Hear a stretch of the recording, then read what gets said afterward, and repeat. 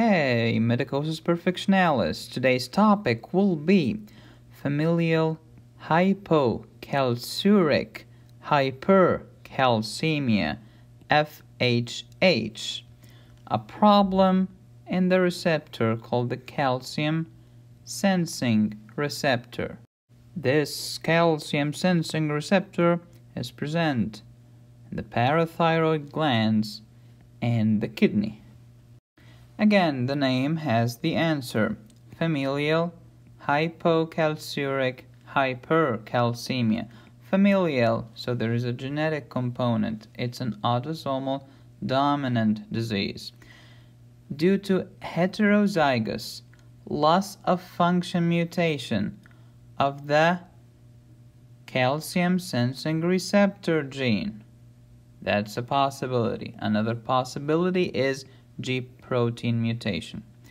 Hypocalcuric, hypo, low, calcium in the uric means urine, low calcium in the urine. Hyper, high calcium in the emia blood or serum.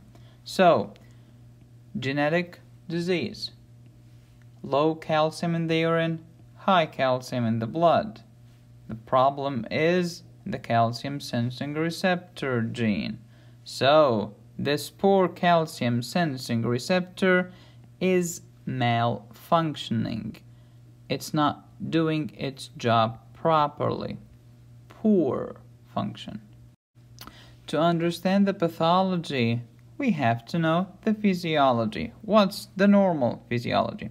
So the normal calcium sensing receptor function in the parathyroid gland is, so when you have high serum calcium, i.e. the level of calcium in your blood is high, this receptor will sense the floating calcium in the blood. Calcium is coming, there is a lot of calcium here. So let's decrease our parathyroid hormone secretion. Why? Because if I increased the PTH secretion, the serum calcium would skyrocket. It will increase. I'll have severe hypercalcemia. So normally, this calcium sensing receptor senses the calcium. Yes, I have excess calcium in the blood, so let us decrease the parathyroid hormone secretion so that the serum calcium level stays normal. That's nice and clear. How about the second organ, the kidney? What's the normal calcium sensing receptor function in the kidney? When the serum calcium is high, this calcium sensing receptor will sense, yeah, there is a lot of calcium in the blood. Let's decrease calcium reabsorption, okay? Lest hypercalcemia should occur, so that serum calcium level stays normal. I.e., whether you're talking about parathyroid or kidney, this receptor regulates the calcium level in the blood. Easy one. Now you know the physiology, let's go to the pathology. In familial hypocalcuric hypercalcemia, this receptor is not doing its job properly. It cannot sense the calcium. So, if normally it needs an X amount of calcium to function, now it needs 2X. It is less sensitive to calcium. So, it sees the hypercalcemia as normal calcemia. It needs more calcium to act, which will lead to increased PTH secretion despite the high serum calcium level, which will lead to hypercalcemia. In the kidney, again, poor job. It needs a lot of calcium to sense. So we will have increased calcium reabsorption from in the kidney despite the fact that the serum calcium level is high, which will lead to hypercalcemia because I'm reabsorbing more calcium, and hypocalciuria. There's less calcium left in the urine since I am reabsorbing all of the calcium. So in brief, there is hypercalcemia and hypocalciuria. How to diagnose FHH? First, since there's an F, it's familial, so family history of hypercalcemia. Whenever you see high serum calcium, high level of PTH in the blood, and low phosphate, there are only two possibilities. The most common one is primary hyperparathyroidism. I know these parathyroid glands are working excessively to produce more PTH, primary hyperparathyroidism. Some bad surgeons will go ahead and remove the parathyroid glands, i.e. parathyroidectomy, to relieve the condition. However, there is another disease that can cause the same problem. It's called familial hypocalcuric hypercalcemia. So, before removing the parathyroid gland, you must rule out familial hypocalcuric hypercalcemia.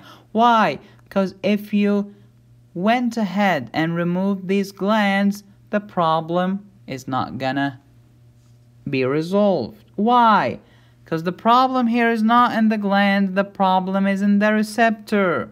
The glands are completely normal. The receptor is the one having the problem. So, we have to differentiate between primary hyperparathyroidism and familial hypocalcuric hypercalcemia. But how to differentiate? Okay, try to guess it.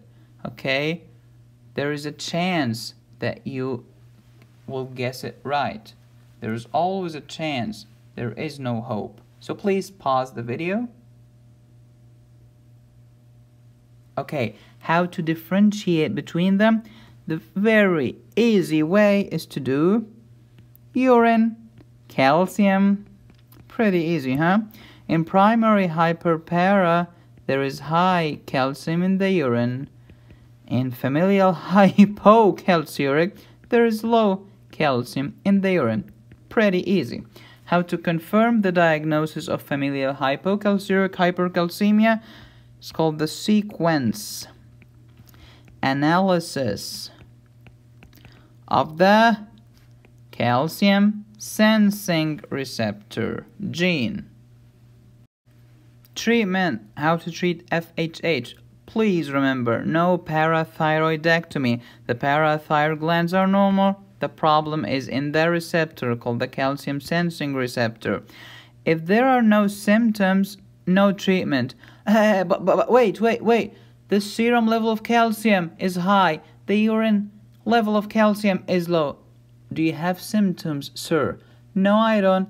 I don't care. No treatment. No symptoms, no treatment. These levels in the blood or in the urine will never hurt you, okay? But if there are symptoms, we use calcium mimetic. Drugs such as Sincalcet. Mimetic. They mimic the action of calcium on the tissue via allosteric activation of the receptor. So the receptor is not sensing calcium properly, okay? Due to a genetic problem. Let's give him something that looks like calcium but isn't, and it will respond to it as if it is calcium and start doing its job properly. Calcimimetics. That's how we treat familial hypocalcuric hypercalcemia. Now, question of the day. All of these questions are in my Facebook page in an album there. So, today's question. We said that parathyroidectomy contraindicated in familial hypocalcuric hypercalcemia, but there is one rare exception. So, when should you perform parathyroidectomy in FHH? It's very hard, very rare. Let me know in the comment if you got the answer. By the way, hint, the answer is in Harrison's textbook. I'll link it in the description. Stay tuned for more videos to come. Please subscribe to my channel and thank you very much for watching. I'll see you later. Consider liking my Facebook page and following me on Twitter. Thank you very much.